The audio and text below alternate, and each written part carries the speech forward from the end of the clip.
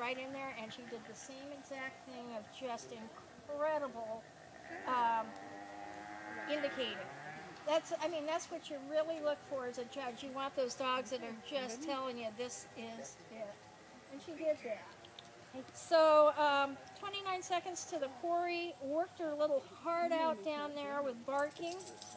And when the time came to remove her, this is the miracle. This is so funny, because up here on the hill, before we even started walking, she goes, okay, when we get to the point where you open the trap door, I want a thumbs up or a thumbs down so I know what to do when I go over there, because apparently this one will back up from time to time, and we've all had that issue. I didn't want to grab her. So it's like, in other words, if the dog failed, she was going to shoot him right there. No. Thumbs up, but the entire miracle is that she opens the trap door to take the dog out, and that dog stayed there. Standing there. Standing there, and had no intention of backing up. 7-second retrieval. She knew. Awesome. She knew. Very nice. So